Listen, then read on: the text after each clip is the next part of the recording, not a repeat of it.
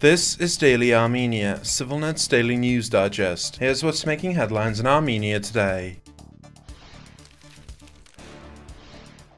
Sergey Shoigu, the chairman of Russia's Security Council, claimed in a meeting with his counterparts from post-Soviet countries in Moscow yesterday that Western countries interfere with the affairs in the South Caucasus, undermining security in the region. There are external players that prevent the security situation from improving. We are talking about Western countries that pursue improper goals, Shoigu said, again stressing that regional problems need regional solutions. Russia's Foreign Intelligence Service made a similar statement yesterday, claiming that the United States is planning to carry out a propaganda campaign aimed at discrediting Armenia's cooperation with Russia, while also increasing its influence in the country using civil society groups. At the same time, Russia enjoys major armed presence in the South Caucasus, maintaining a military base in Armenia's city of Gyumri and the Erebuni airfield in Yerevan, while its military controls the breakaway regions of Abkhazia and South Ossetia, internationally recognized as parts of Georgia. Russia also has an allied cooperation agreement with Azerbaijan and has close ties with Iran, which has become a significant trade and military partner for Moscow after the Russian invasion of Ukraine in 2022.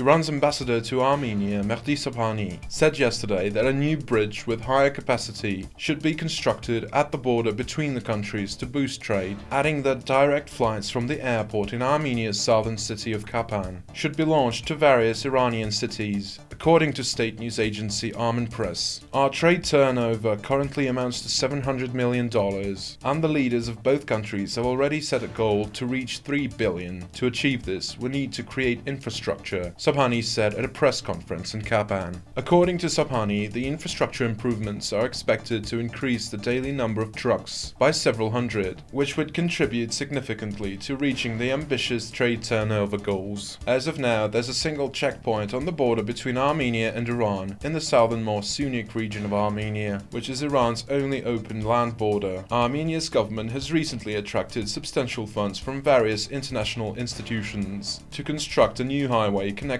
the Iranian border with Yerevan. The Sunnik airport reopened near the city of Kapan last year, after being abandoned since the late 1980s. Currently links Armenia's southernmost region with Yerevan, operating 3 passenger flights each week. The facility has so far served no scheduled international flights. Its tarmac located immediately near the Azerbaijani border. The airport came under Azerbaijani gunfire on several occasions.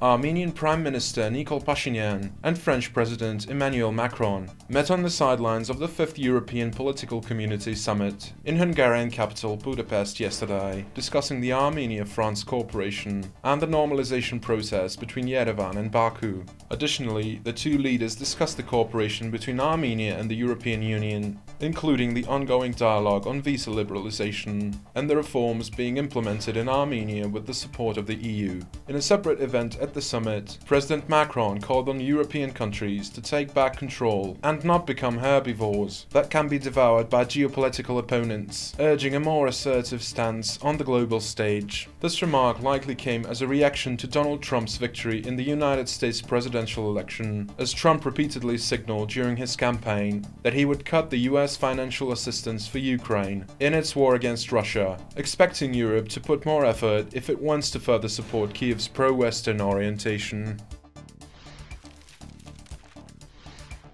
And finally, the CivilNet number of the day is 110. This is because Eduard Sabikyan, a famous Armenian painter, was born 110 years ago today. He was highly prolific, with a large section dedicated to his works in Armenia's National Gallery, as well as a separate gallery named after him that opened in central Yerevan in 2013. Sabikyan's paintings captured the essence of Armenian realism, portraying everyday scenes, rural landscapes, as well as historical events, in a striking, impressionistic style with vibrant colors.